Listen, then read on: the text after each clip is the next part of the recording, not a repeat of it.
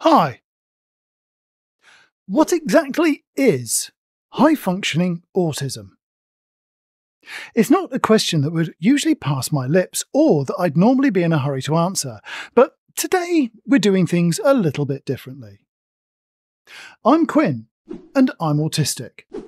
And that's all I would usually say, unless specifically asked. I rarely feel it necessary to qualify it, and I never couch it in functioning terms. But I do get told I'm high-functioning quite regularly, and not just in the comments of these videos. In fact, when someone finds out that I have an autism diagnosis, it's one of the first observations most people make. So, let's take all that at face value today and say they're right, and that I represent a fairly typical high-functioning autistic, at least in their eyes. Today on Autismatic, I want to ask, if I'm a good example, what does high-functioning autism look like?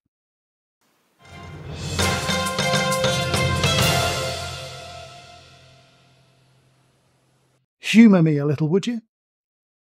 I'd like you to have a little think about what qualities single someone out as a high-functioning autist. It's not a medical term, never has been. It popped up in the early 20th century as a euphemism for drunks that could hold their liquor, and after 60 years of people playing cultural telephone games, it found its way into a couple of autism papers in the late 1980s. It has no agreed parameters, no diagnostic criteria, and most responsible diagnosticians rarely use it. Unless, of course, they think it's clinically beneficial for them to serve their patient's diagnosis up with a spoonful of metaphorical sugar. So, what it means is entirely up to you. I don't describe myself as high-functioning, other people do. So, as one of those other people yourself, it's what you think now that matters. When I was first diagnosed as autistic, the autism spectrum we all know today was still just a radical new theory, some years away from being formally adopted worldwide. I went to regular schools. I've worked full-time or self-employed all my life, largely in public-facing roles. I'm happily married. I have pets. I drive a car, play video games. I fix things for fun. I bake a mean chocolate cake, love a good conversation, and I run a YouTube channel. Nothing remarkable or worth crowing about, but they are all things I've been told I'm only able to do because I'm so very obviously extremely high-functioning. Now, you'll often hear us autists pointing out that most of us mask ourselves to fit in. So the only version of us that other people usually see is our on-duty face. The one which is putting in a massive effort to replicate all the little idiosyncrasies people expect for us to be allowed through the gates reserved for normal people. You don't get to see the other side of us so often. Even so, if you're like a typical person on the street, you probably think we're a bit odd, kind of difficult to work out.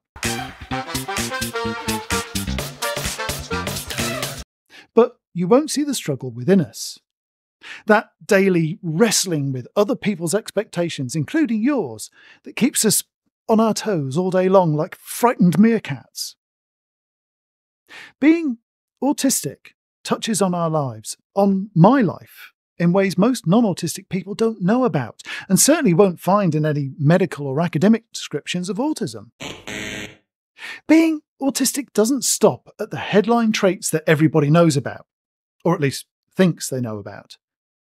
There's lots more to it that you won't know about unless someone like me tells you. Trouble is, a lot of us autistic peeps find it very difficult to explain such things. Things like the digestive problems many of us have. This is one of many things that aren't unique to autistic folks, but they're much more common if you're autistic than if you're not. I have something called gastroparesis, which means my stomach doesn't empty properly, so my food sits there for hours, going nowhere. and your stomach fills up real quickly when the drain's blocked. That contributes to my painful and unpleasant acid reflux, again, more common for us on the autistic side of the fence. That not only caused me years of discomfort before it was diagnosed, but also rotted away my back teeth. I'm clumsy as well. I don't quite qualify for a dyspraxia diagnosis, but my gross motor skills, the ones you need for sport and some manual jobs, are terrible. Strangely, my fine motor skills are good enough for me to have made a living with them for a long time. I'm great at fitting tiny screws into microscopic threads, but not so good at banging in nails. Have you ever heard of Alexithymia? I've done a few videos about it, which I'll link above. In fact, I've done videos on lots of the topics I'm talking about today. Way more than I can link up there, to be honest. At least half of autistic people are alexithymic, which is medically defined as an inability to connect with the right words to describe how we're feeling. A language thing. But the actual experience for many of us autistic alexithymics is a sudden dip in emotional intensity when feelings rise above a certain point. An emotional glass ceiling, if you like. When emotions run high, ours can vanish all of a sudden. They're still there, bubbling away in the background, sometimes raising our blood pressure and heart rate even, making us sweat or giving us goosebumps. But consciously, cool as a cucumber. It can make us great guys to have around in a crisis because we keep it real. But we can also miss out on the highs too. If the mood gets too excited, too elated, too romantic even, we can find ourselves suddenly feeling flat. It doesn't make us popular, and faking it to keep people happy gets tiring quickly, and it backfires big time if we're caught. Then there's the other side of alexithymia. When those emotions that were hidden from us days, weeks, months ago come back to bite us later, and it's never when we're ready for them. I've cancelled job interviews and bailed on someone's wedding, but I've cheesed off a lot more people by not cancelling. Suddenly becoming overwhelmed with inappropriate grief, fear or outrage, or laughing at completely the wrong moment doesn't make you popular. Enough said. Now, my stomach problems, clumsiness and my alexithymia are also aggravated by my uncalibrated interoception. If you don't know what that is, you know your main senses, your sight, hearing, smell, all those senses that tell us about the outside world are our perception. The ones that give us feedback about ourselves, our body's conscious regulatory system, if you like, that's interoception. Most autistic folks have some kind of interoceptive issues, some more than others. My clumsiness is partly down to my proprioception being off. That means my sense of body position and proximity to objects is off kilter. Nothing I can't manage for the most part, though, just by being careful and planning ahead. Not so easy to work around is I don't get hungry. I mean, hardly ever. I basically switch between two states. Not hungry and ravenous. There's no middle ground. If I think about food and I'm not ready for it, I get intensely nauseous, sometimes physically retching. That usually only lasts for a few minutes, a couple of hours, maybe a few days at worst, but it can go on for longer. That is not something you want on top of gastroparesis and acid reflux. So, on the one hand, I risk starving because I don't get hungry. And on the other, if I stick to a rigid meal plan, I risk putting on weight because I don't know that I'm full until I've way overdone it. The pills I could take that would force my stomach to open disagreed with me even more than the symptoms, and I'm not a suitable candidate for the irreversible surgical option.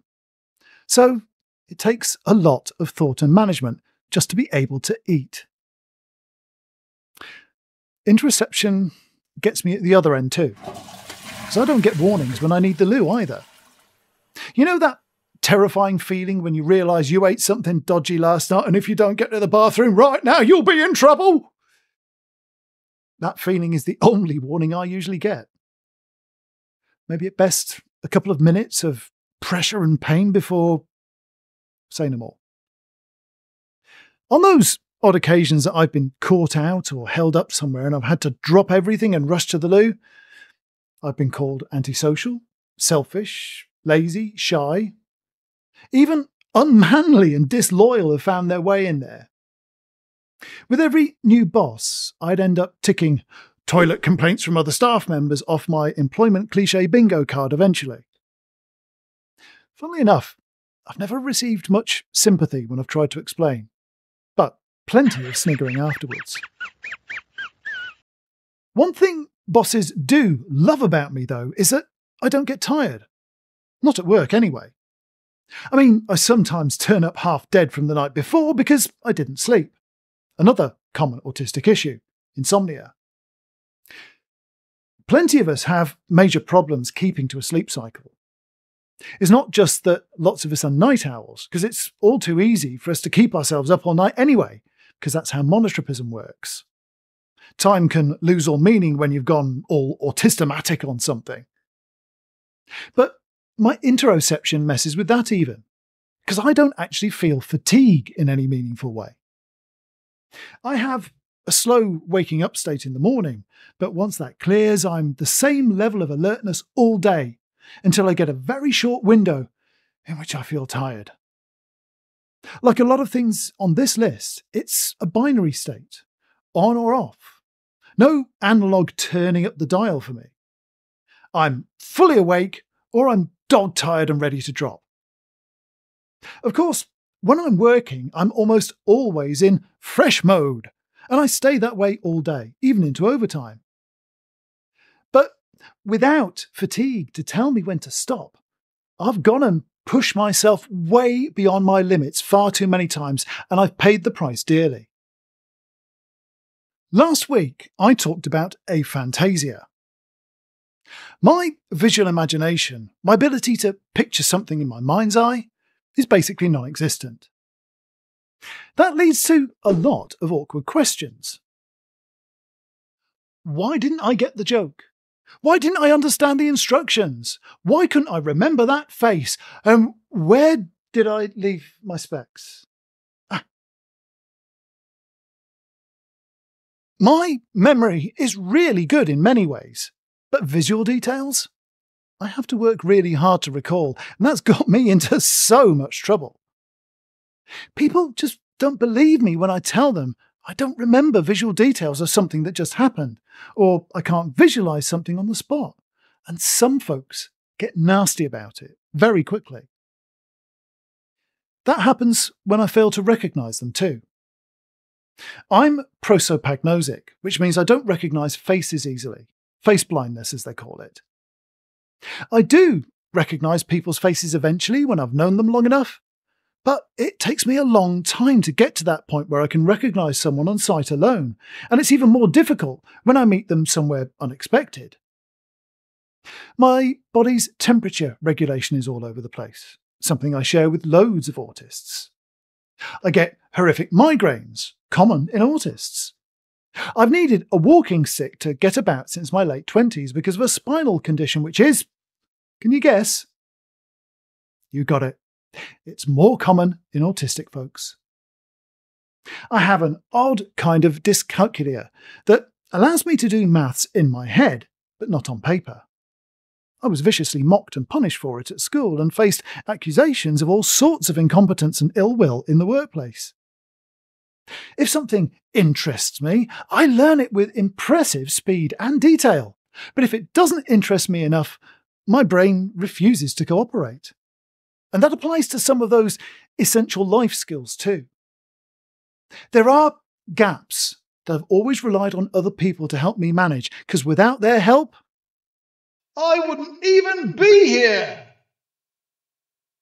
My mental health has been up and down all my life. forcing me to leave jobs, friends, and relationships for self-preservation. Whether people know you're autistic or not, our character traits always seem to end up getting us into trouble, and no matter how much protection we have in law or that we create for ourselves, stuff always hits the fan eventually. We come up against people who dislike us for no obvious reason, or we don't realise we're being bullied until we're already bottom of the food chain.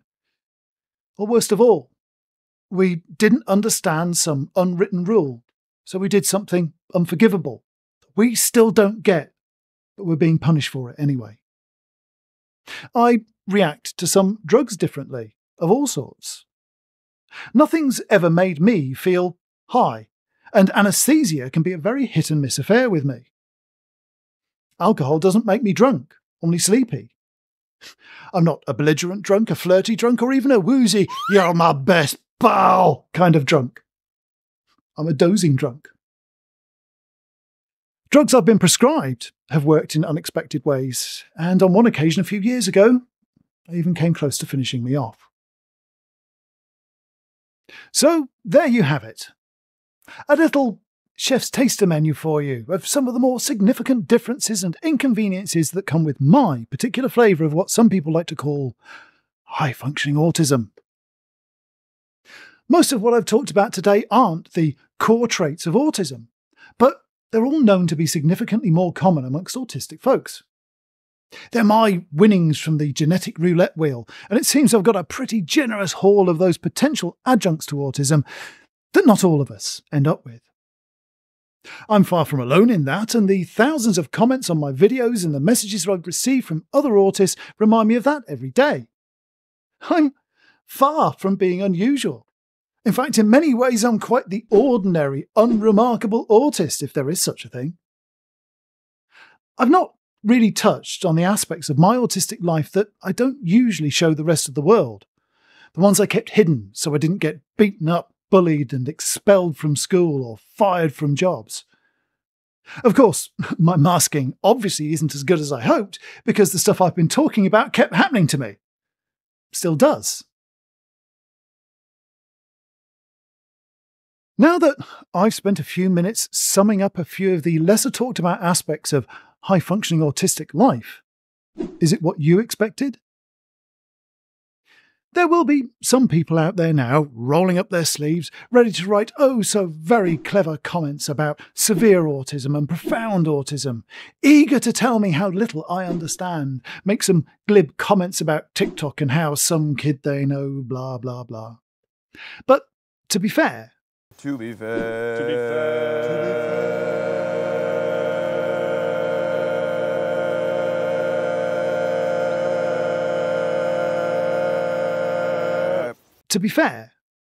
people like that rarely bother watching the video before they excrete their opinions onto the screen, so I doubt many have got this far.